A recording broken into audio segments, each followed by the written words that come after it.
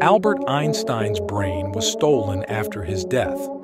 Just 7 hours after the famous physicist Albert Einstein passed away in 1955, his brain was stolen. The man behind this act was pathologist Thomas Stoltz Harvey. During the autopsy conducted after Einstein's death, Harvey took Einstein's brain. But why?